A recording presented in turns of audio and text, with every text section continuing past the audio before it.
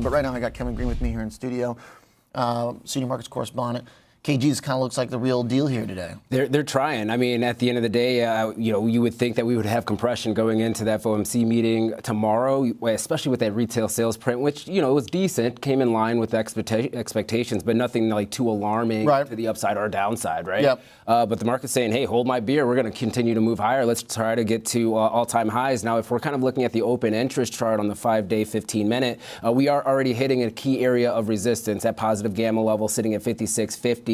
So we would expect maybe a little bit of resistance here at this level for now, especially when we start the day off in a positive gamma territory, right, where we could see some sellers trying to get in. Sets the bar like automatically high. Exactly. But if we break out, and if you do see a breakout, 56.65 is going to be your breakout out of that kind of range. Okay. I mean, we kind of have a little bit of clear sailing. Now, yesterday, we did see some positioning going into the 5,700 calls. So what does that mean? That means that we had individuals that were sitting at the 5650s or even the 5600 calls that were selling those calls. Now they rolled those positions to the upside, right? Higher strikes, trying to give their portfolios a little bit more room in order for them to be profitable. Ultimately, that is bullish. Now, this morning, when I'm doing my quick scan here, it seems like the only bearish positioning that I see right now, two of them that are coming in, the 55.85 puts right now getting a little bit of love. Still early in the session, around 2,700 contracts being traded right there, trading at around $1. And then you have the 5,600 puts also gaining a little bit of love here today.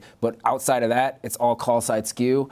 So this market's going to try to continue to rally here into that print tomorrow. Yeah, it's amazing how much we have breezed through potential places of resistance. Yeah. We cruised through 5,500 in a single candle when NVIDIA was ramping up last week.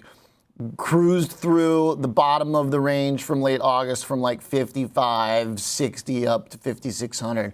And now we're just taking, well, basically, you took 3 days there around that, not even like a day and a half between that kind of 56, mid-56 range. So the market is just really impressive here. And I think it's also telling us, too, that even though tech has had some good spurts in here, it really hasn't been all tech, and that's really important. I think people are encouraged by that. Yeah, market breadth is definitely widening out, and that's been the case here for the last month and a half, right? Even if we had these down days or these aggressive pullback type of days, we also have to keep in mind the S&P 500 is market cap weighted. So if you have a drag on NVIDIA or you have a drag on Apple, it's going to put some downward pressure. Yeah. But a lot of these smaller stocks are picking up here. From a technical standpoint, if we can bring that chart back up on open interest, what we did see yesterday as well as from Friday, a consolidation, right? Maybe it's a flag pattern that's taking place. We, call it a bull flag. Basically, we're in a bullish trend. We consolidate out, or maybe we even see a little bit of a pullback before pushing higher. That's exactly what we have. So the technical landscape right now actually looks very favorable for a continuation to the upside, rather than a breakdown. And I think that you're right. Tomorrow, though, let's just think about the concepts and what could actually shake this market. That's always what I'm looking at. Right? Yeah. What could throw us off? If you're kind of looking at the SEP, the Summary of Economic Projections, their PCE target sitting at around 2.6%. We're pretty much right there. Are they going to change that for the remainder of the year? Probably not. We might have a little bit of an adjustment for next year. If you're looking at the unemployment rate, we're sitting at 4.2%. Their target's at 4% for the end of this year. Yeah. Could we see that rise to the upside? Maybe. Definitely. But I think the market's already probably based for that. But the if they do that with 50, if they like way up their unemployment projection and then they do 50, then people could go, whoa, whoa, whoa, you guys are really scared. So that's one possible combination that maybe would be less favorable. Well, if you look at it, their unemployment target for 2025 is 4.2%. So we're already kind of there. Yeah, they got to really adjust that. I think the only major adjustment that you could probably see is going to be core PC inflation, because that's been a lot more stickier and it's a little bit higher than what the street's expectations are. Barring any type of major adjustment when it comes to the Summary of Economic Projections for 2025, well, let's X out the Fed funds target because that's what we're all focusing on tomorrow.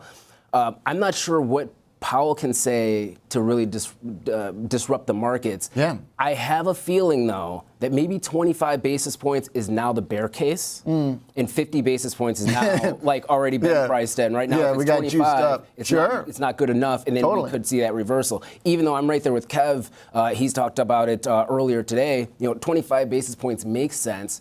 But if the market's already getting ahead of itself, not only just when you're talking about fixed income products or treasuries, but also equities, do they come in a little bit lower than that expectation and really try to spark the streets? No, you're right. I mean, that's why the last 2 days was so interesting since that journal article, because the market used to not like 50 as an idea, and then all of a sudden it started liking 50. Yeah. So that's kind of where, now to your point, maybe we're a little juiced up, hoping for the 50 instead of the 25. Thanks, KG. Appreciate the look at the levels, too.